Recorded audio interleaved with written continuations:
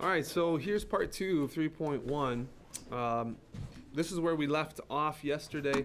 So let's just pick up the lesson as we finished yesterday. So this example 2 is talking about rational numbers, and we're going to place them in descending order. So one of the things we need to understand about order is descending. The opposite to that is ascending. And I don't know if you've heard these words before, but descending, think about the other words. Am I still frozen? Thank you. Think about the other words that have D in front of them, like de-escalate, right? Or devolve, or it means to go kind of backwards or to go down. So descending order means we go from largest to smallest. Ascending, if you ascend a mountain or if you ascend to new heights in your life, ascending means to go up, okay? So ascending order means from smallest to greatest, okay? Now, descending order, place these rational numbers in descending order. Now, there's a number line to help you just place them, but we need to list them from greatest to smallest. If you just listed them on the number line, from left to right would be smallest to greatest. So we don't want to just leave them on the number line. I think this number line is just here to help you visualize sort of where these might be if we need to. Okay, so we have a mess of, I shouldn't say a mess, numbers. All numbers are great, but we have a mess of different kinds of numbers, right?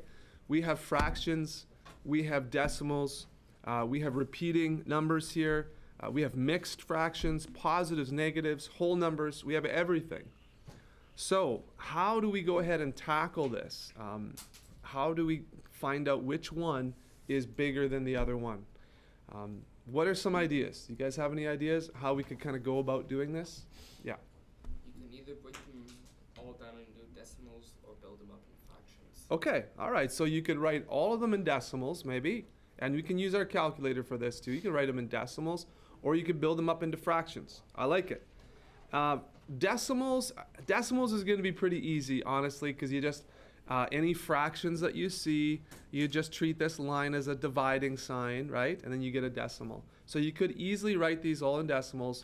You could kind of place them on the number line, and so they see where they fit, so you don't, forget or whatever. So that one would be really easy. If I asked you on a test to write all of these in fraction form and then to write them in order in fraction form, you could do that too. Right? Like 0.5 would be pretty easy to write in fraction form. That would be 5 over 10. Or you know it as 1 over 2. So you could write these as fractions. 18 over 10 or 9 over 5, okay? The only thing is once you get the fractions, in order to compare them, you'd have to get the common denominators, right? That's the kind of the big thing. So it would take a couple extra steps, but you could do it. You could write all of these in fraction form. Now, negative 3.3 repeating, that might be the one, if you can see that, that might be the one that would be the trickiest to write in fraction form. Why don't we just focus on that for a second? What do you know about negative 3.3 repeating? Is this, first of all, is this a rational number? Can I write it as a fraction? Yeah. I'm seeing some nods and some head shakes. Yes. A rational number is a whole number, right? It's can be written as a ratio of two integers. We know that. Remember the very last thing that we said what a rational number is? It's either a terminating or a repeating decimal. So if this has a repeated part, then that's our indication that this can be written as a rational number. Now, I'm not sure how you want to tackle this, but do any of you know what 0.3 repeating is as a decimal? Yes, it's, I don't know who said that, 1 over 3, very good. So 0.3 repeating is exactly 1/3. That's going to be very, very helpful, okay? That's really, really good. There's also a shortcut. Do you know about this? I don't know if I've talked to you about this, but if you have one single digit like this, repeating, okay? And usually there's the 3 dots that they show to show that this repeats. Do you know that there's a shortcut to write this fraction? I don't know if I've told you about this yet, but hey, this is super cool. So ready for this? So if you have like a number like 0.3 repeating, you put this number over 9, and that's the fraction. And of course, this reduces to what you said, 1/3. So guess 0.4 repeating is 4 over 9. Let's check it out. Let's check it out in our calculator. 4 divided by 9 is 0.4 repeating. 7 repeating, 0.7 repeating is 7 over 9. So that's a little shortcut for one digit repeating after the decimal. If there's numbers in front, not quite the same, but kind of. So let's continue on here. We know that 0.3 repeating is 1/3. So this would be -3 and 1/3, wouldn't it? Because -3.3 repeating is like this decimal right here. It's -3 and 1/3. And things are disappearing on me again. So how do I turn this into a decimal? Do you remember mixed fraction? 3 times 3 plus 1 is 10 over 3. And with a negative in front there. Let's double check that to make sure we've done that right. -10 divided by 3 is, look at that, -3.3 repeating. Okay, so that's really helpful to know. 0.6 repeating is 6 over 9, or 2/3. Those are good ones to know. Okay, all right, so let's back it up here. So decimals are fine. I think we can change all these to decimals. That's really good. I like that idea. So -3/4, do you have to do that on your calculator? Does anyone know this one as a decimal? 3/4. It's 0.75, yeah. Do you know what I think of when I hear quarters? This is from when I was a kid, like when I was your age or younger, probably younger.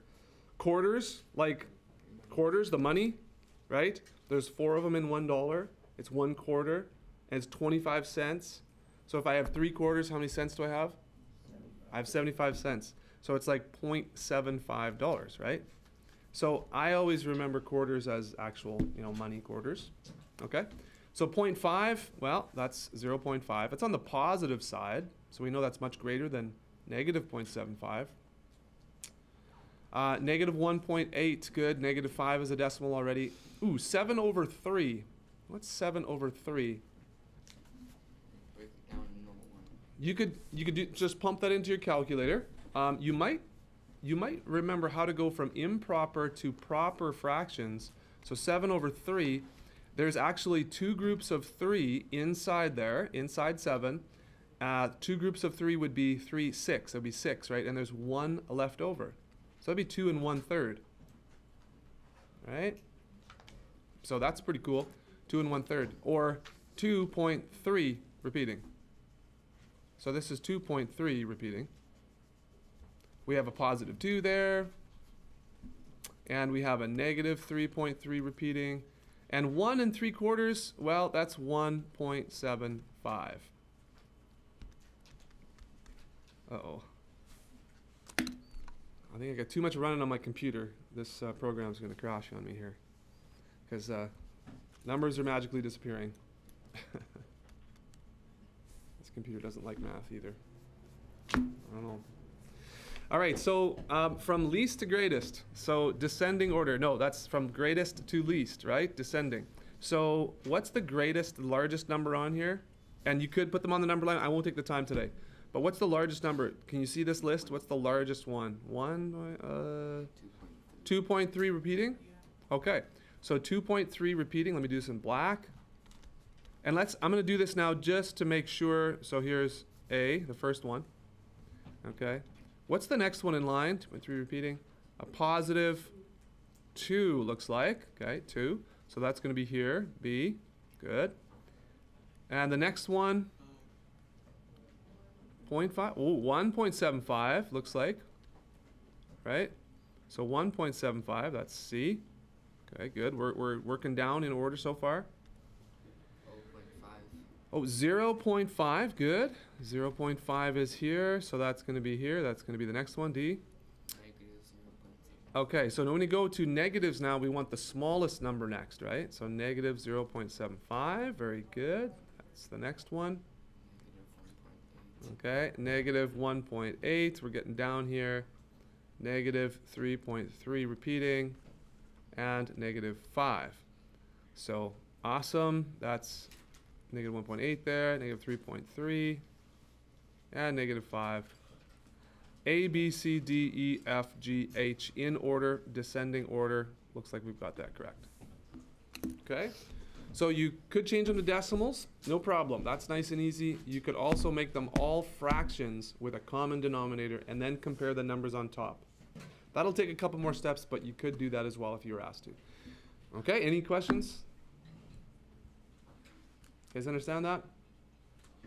Okay, good. Descending and ascending order. We need to know the difference there too. Okay. Identify a decimal between each pair of rational numbers. So let's take a look at these. Identify a decimal between each pair of rational numbers. So we could convert each of these to a decimal and then pick a decimal in between. That might be the best. Or we could make a fraction with common denominator. So let's do both ways. Here's the decimal way we'll do, and the fraction way, okay? So we'll go over both of them. The decimal way would be to convert -1/2 into a decimal, and I think you know that is -0.5. And -1/4 as a decimal is, remember the quarters? -0.25, correct.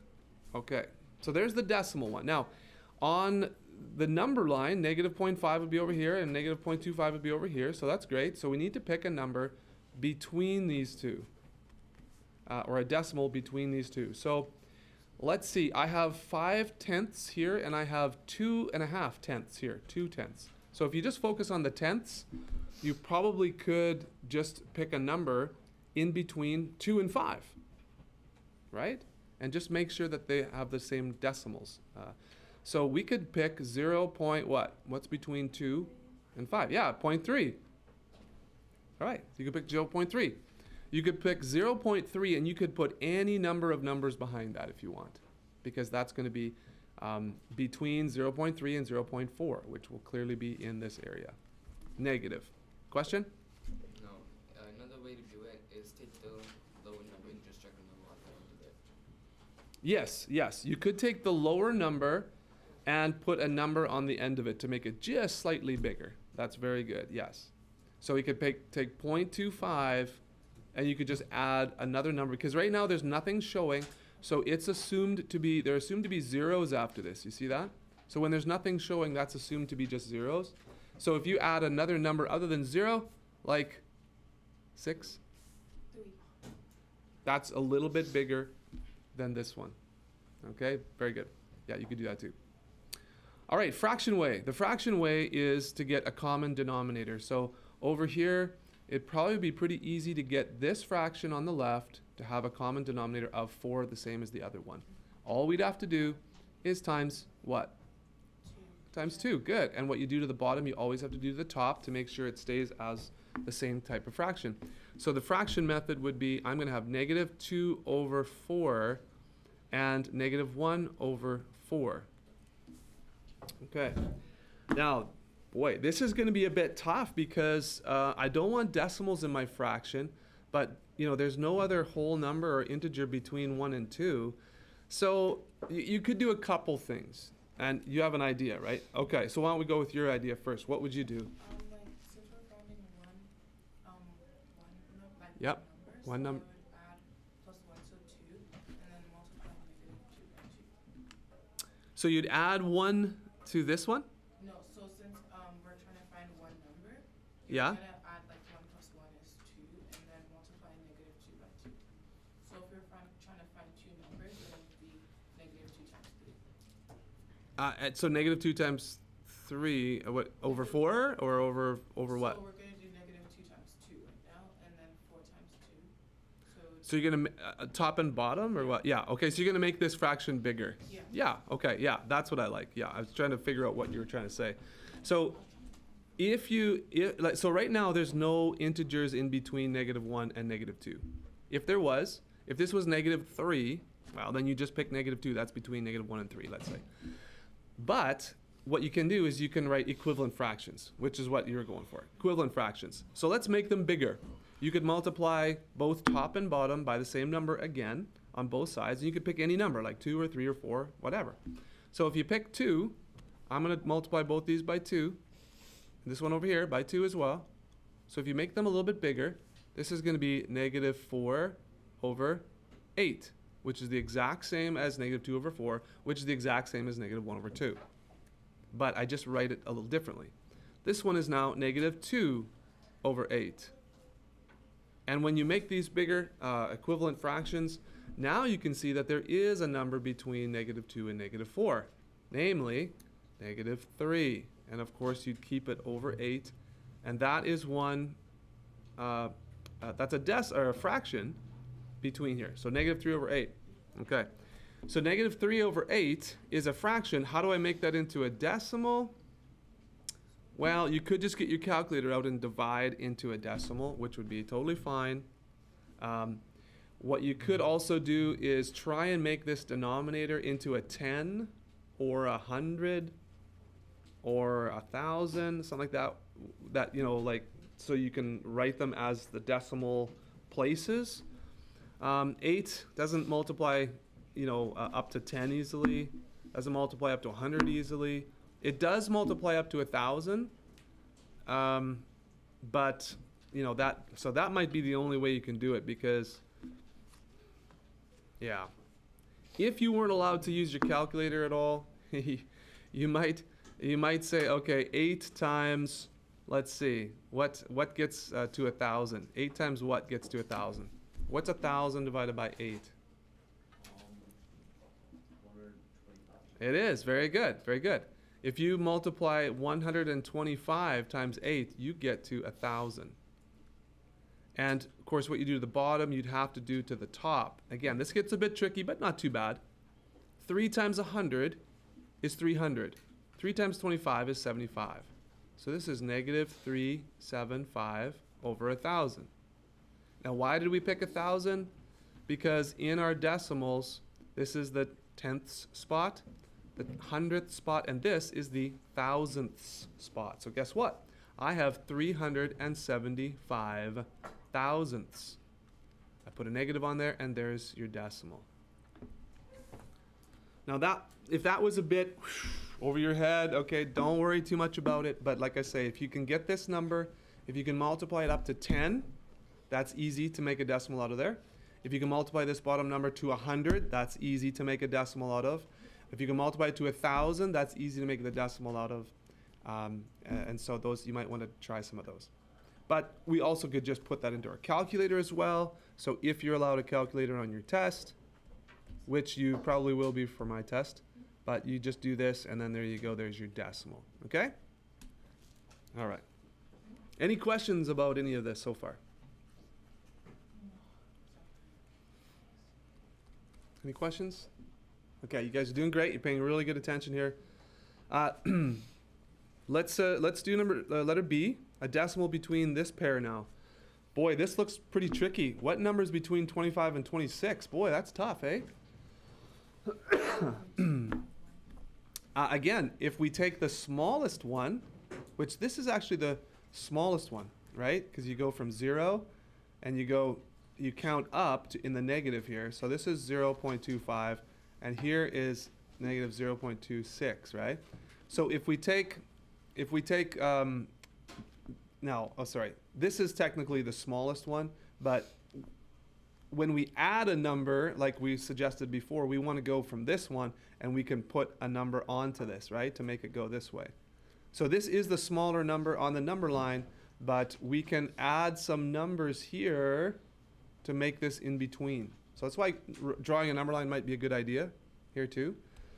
But if I go negative 0.25 and I add just a tiny little bit, I can get a decimal in between. So you can go 0.25, and then you just add any number here, like another 5, let's say. And that is right between 0.25 and 0.26. That's right there. All right, I won't make you turn it into fractions. You just know that you can add some numbers to the end of the one in the negative. You want to take this one and add numbers to get kind of bigger, right? But makes it actually smaller. So negatives are tricky. That's why there's a lot of negative examples here. Hey, okay. Okay, any questions there? All right. Okay, let's, I want you to do 4A on your own right now, okay? Do 4A on your own right now. Go ahead and use some of the direction that we talked about yesterday, right? In the fractions, comparing fractions, common denominator is a really, really good one to do. So go ahead and do A on your own right now, and then I'll show you how I did it in a few minutes.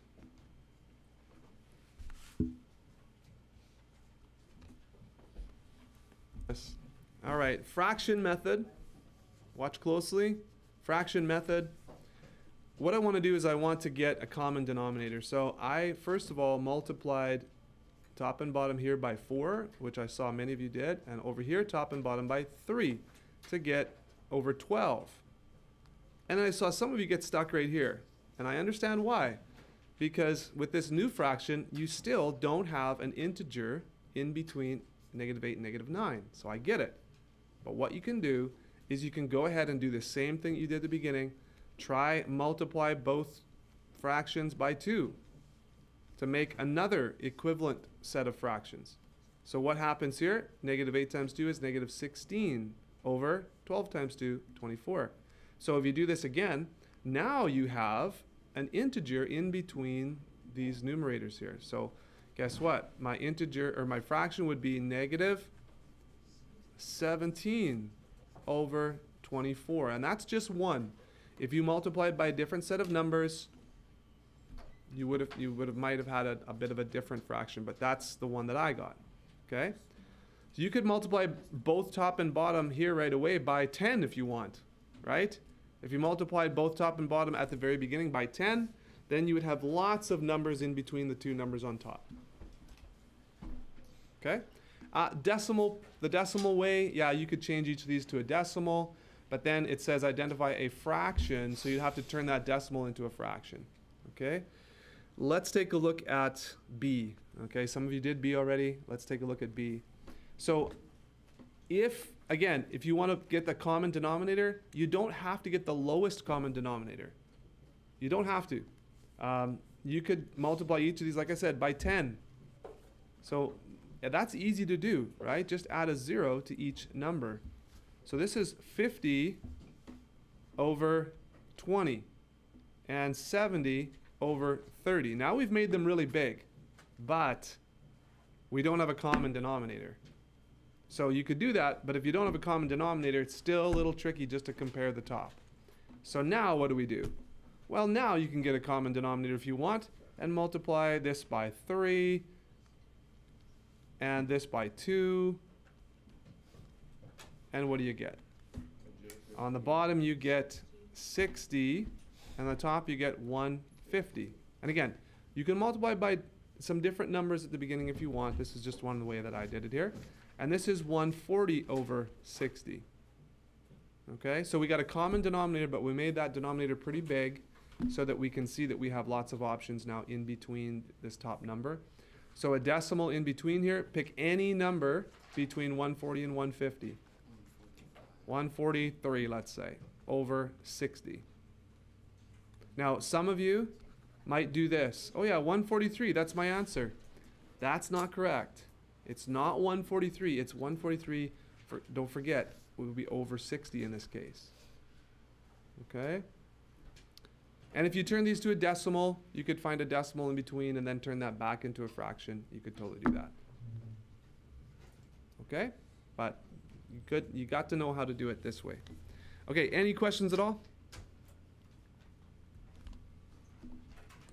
Okay, I will give you the rest of your assignment here.